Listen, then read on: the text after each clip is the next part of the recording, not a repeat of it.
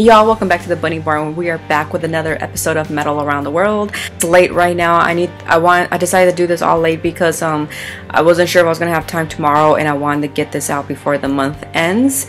So I will be having this scheduled up eventually. And as always, I would like to talk a little bit about, just about the country, or give you a quick little fact or whatever. Apparently, Greenland is not really like an independent country itself. It's still owned by Denmark.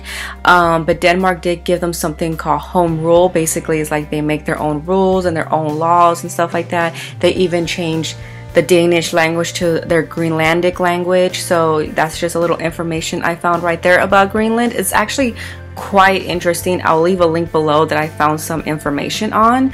I know the United States also tried at one point buying Greenland from Denmark, but Denmark was like, no way. And because apparently America wanted to use it for territory, for military territory against the Russians during the Cold War, I believe.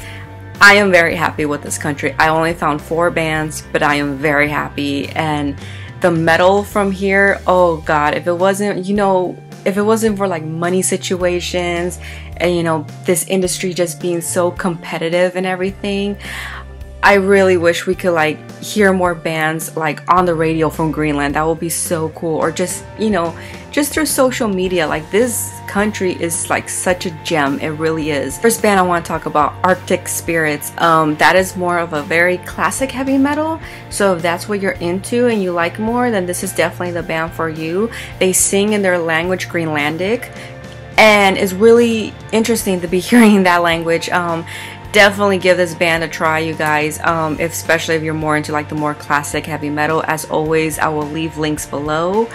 And the next band is a black metal band, and let's see, I'm looking at the name right now. It's called Morar. I hope I'm pronouncing it right. It's like a very icy, chilling type of black metal, and the music and everything is just like, you could definitely feel the isolation. In fact, you got to think about it. Greenland's not that much of a big country. It may be big, but population wise it's not. So you could definitely feel the isolation in this music from this person. Okay, I'm not gonna lie, I didn't check if it was a whole band. No, it is a whole band. I think that's what I saw. Yeah, there's a whole band, because sometimes I find a lot of like one-man projects. I'm pretty sure it was a whole band. I could have swore I saw a picture of them. But yes, you love black metal, definitely give these guys a shot. Or maybe some of you guys already heard of them already.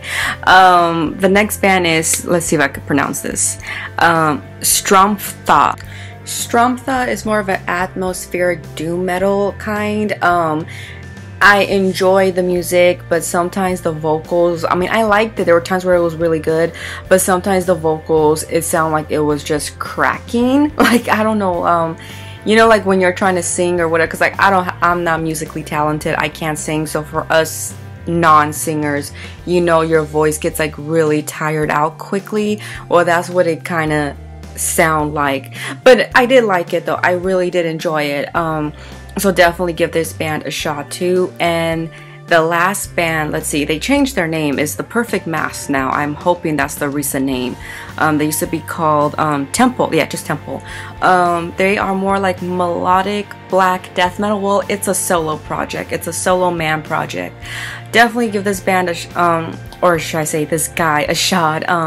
It's quite interesting to listen to. I'll leave a bunch of links that I could find on these groups and everything. This country was so much fun.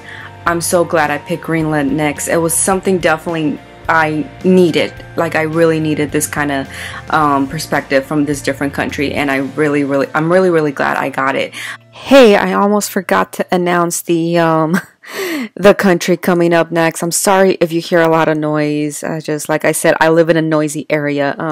The next country up is República Dominicana.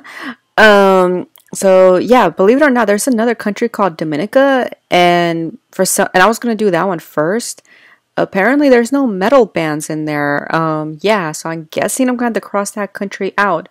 Anyways, I'll see you guys in the Dominican Republic.